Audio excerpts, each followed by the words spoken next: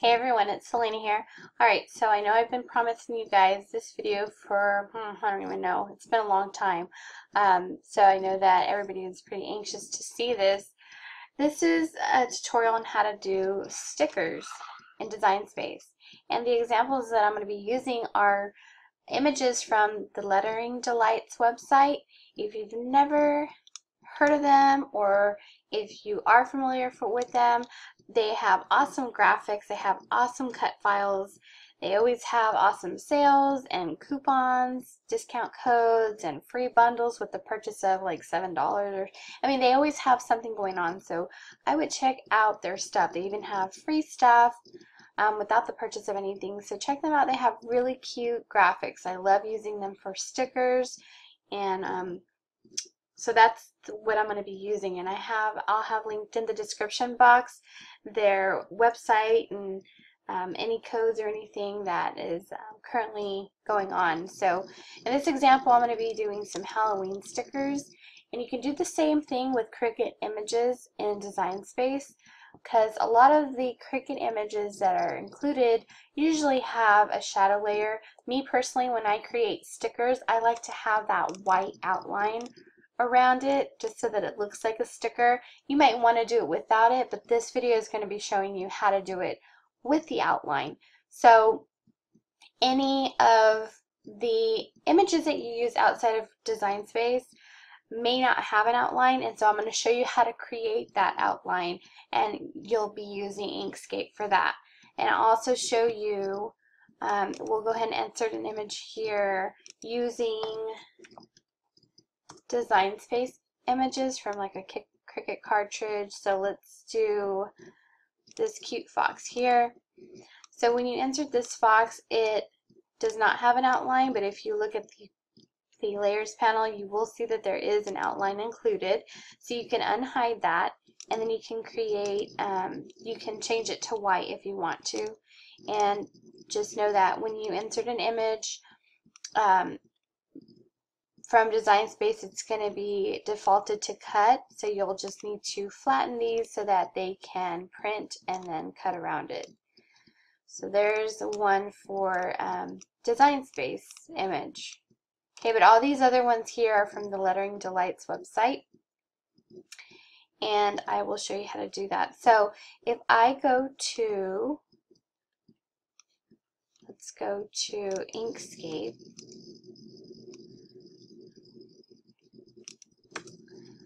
Take that out of there. Okay, so in Inkscape, and I would write notes because there's several steps to take in order to create this white outline and save it within your image. So I'm going to pull in under File. Under File, I'm going to select Import. So I'm going to choose a clip art.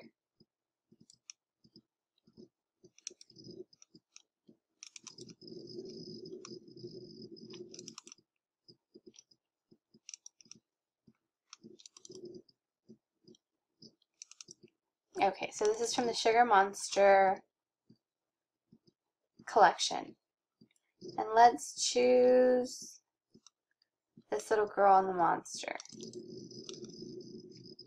Okay, it's going to pull in pretty big. So I'm just going to make it a little bit smaller here. Alright, so this is a file, no outline.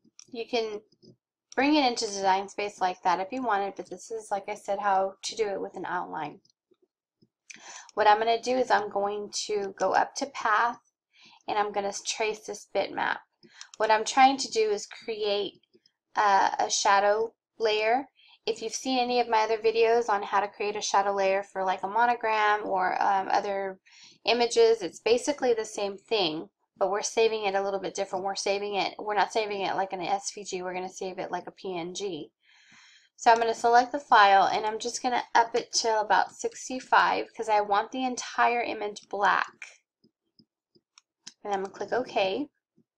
And you can see that not everything got selected. Everything is not black. So let's delete that one, and let's try it again. Let's up it to 85. And the reason why it's doing that is some of the colors are too light for it to pick up. So you just have to raise that threshold. Alright, so it didn't pick up the teeth. That's okay, because I'm gonna show you how to get it. So at least the majority, the entire outline is pretty much selected. So I'm gonna go up to Path, and I'm gonna break apart. And now I have the entire black area. So just delete anything else, all the other bits and pieces.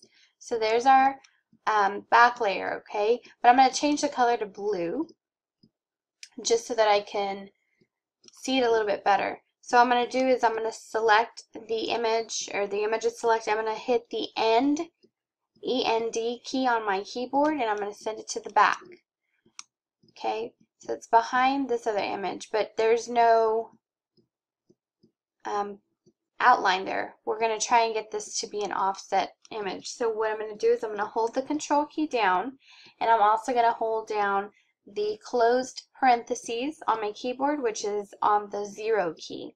And I'm just going to hit that a couple of times. So this is a shortcut on how to do an offset image. Another way to do it is by going up to Path and selecting Offset. And you would just have to do that several times. So this is showing you the shortcut, which is Control plus the closed parentheses on how to do that. Okay, so now I'm going to bring that over, and you can see now the outline around the image. Depending on your liking, you can make it a little bit thicker or leave it thinner, however you like it. And I like it about there. Now I'm not going to leave it as is because I don't want a blue background. I just needed it to be blue or a different color so that I can see where it is. Okay, if you want to be perfect with it, you can select both images and go down to, I'm going to close this out here so you can see it. We're going to do Align and Distribute. And you probably cannot see that because I'm outside of my recording parameter. Let's see. Okay, Align and Distribute. Alright, so I'm going to center it on the vertical axis and center it on the horizontal axis. So now it's perfectly aligned. So what I'm going to do is I'm just going to choose the outside image. Don't select the inside. Make sure you can scroll in closer to see, but make sure you have the outside back layer selected, and I'm going to choose the white one. So it didn't go away, it's just white, so it's blending in with the background. So now I'm going to select the two again. You can see there's two squares, so I have them both selected. I'm going to go up to File, Export Bitmap. We're going to select Export Bitmap. Don't do anything here. We're just going to choose the area or the file, folder, or location that you want to save it. Alright, so I have a folder which is called Lettering Delights, and let's just name it Sugar Monster, Monster Sticker 4. Okay, we're going to hit save, and we're not done yet because it's not saved yet until you hit export. Once you hit export, you're done. Okay, so I'm going to minimize this. Let's go back to Design Space and let's go pull that image in. So I'm going to go Upload Image. I'm going to browse that folder. Lettering Delights, that's the Sugar Monster Sticker 4. And you can see that there's that white outline and there is no background. We saved it as a PNG. I'm just going to choose Complex Image because I always choose that when I am printing. Continue. And this is already defaulted to save as Print and Cut because I don't need it to save like that. Continue.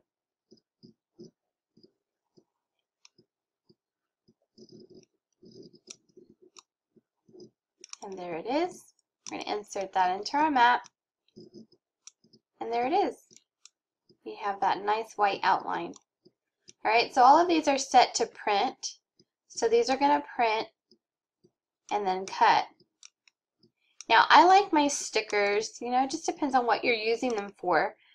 but I like my stickers about a little over 1.5 inches or so in width, but basically 1.5 inches in height.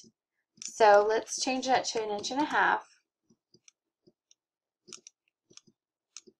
And you can make it bigger however you want, but this is what I do. Okay, so depending on the browser that you're using is based on how big you can print on your print area. So right now I am showing you on Chrome, and I believe it's 8 by 5.5.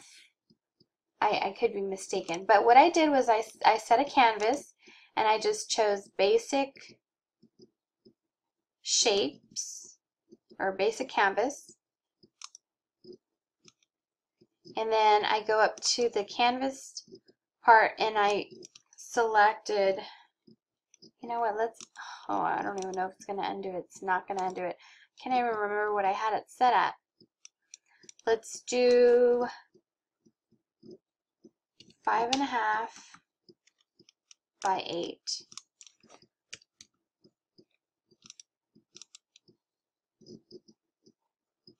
I think that's what it is. Let me double.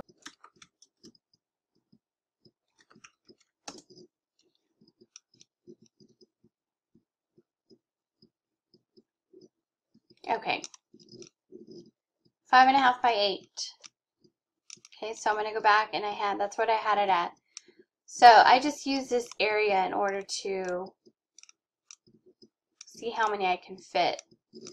So let's say I wanted a couple more of these, and I would duplicate those and just add them on here. Once you have everything that you want added in there within the size, you know, once you have all of this filled in, or however many, I would select everything and either attach or flatten them all together. Let's actually add some more so that you can see. So let's duplicate this one and this one.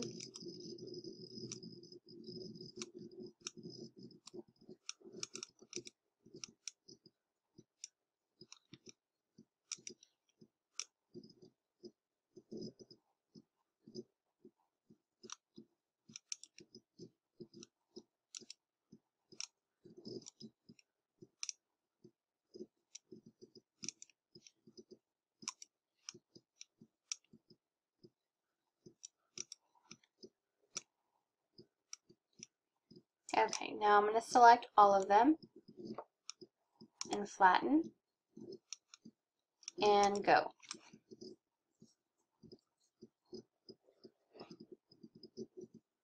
Okay, so now you can see that all of those fit on one page. So just be sure that, you know, you have everything kind of organized so that you don't waste too much sticker paper. I know I get asked what type of sticker paper I use. My printer that I use, it's an HP Envy. It does not feed the Cricut paper and it jams.